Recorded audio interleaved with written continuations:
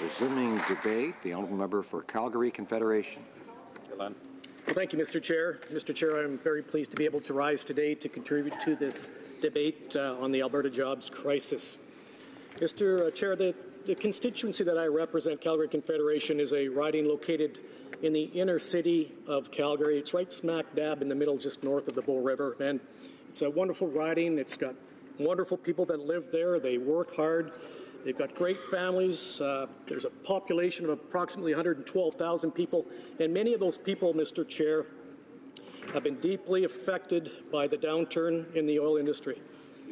There has been massive layoffs throughout my riding, due not only to the price of oil, but also due to the unnecessary taxation implemented by both the provincial NDP government and the federal Liberals on all industry that is already on its knees.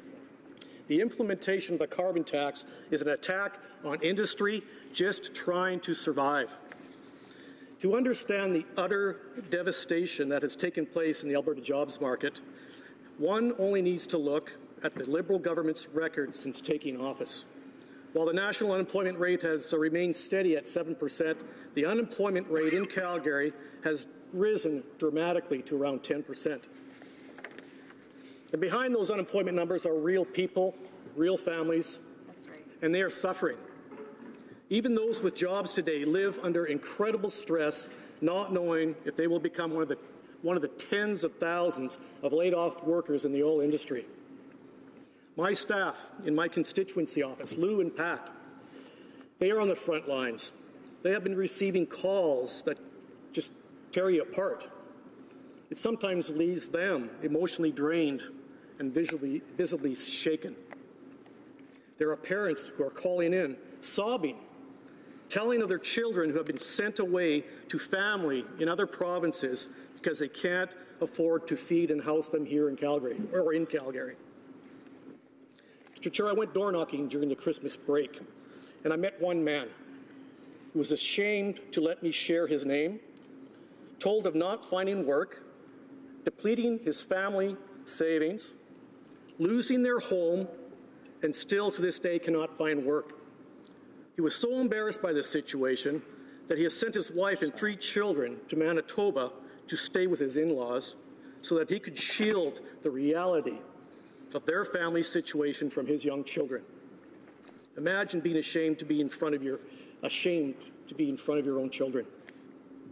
Another father who has almost had the same experience moved his wife and children to Saskatchewan, a province where at least the Saskatchewan Party and Brad Wall, they get it. They strongly oppose a carbon tax, and I strongly applaud Premier Brad Wall for trying to convince this government otherwise. Mr. Chair, another constituent calling into the office, and when we asked him his address, he gave us his license number. That's his address. He lives in a car. And I've had 2 people mention suicide as an option if they don't get some help from this government. So the tragic stories go on, and the hope, it continues to fade that, hopefully one day things will improve. Pray for the price of oil to come up again. Pray that this government listens to the people of Alberta and the people of Canada. I implore all the members to remember the people behind these unemployment numbers. Each person has a unique story, but they share the same challenges, and that is putting a roof on their heads and food on the table. That's what every Canadian wants and every Canadian deserves. The Liberal government must stop taxing Albertans into poverty.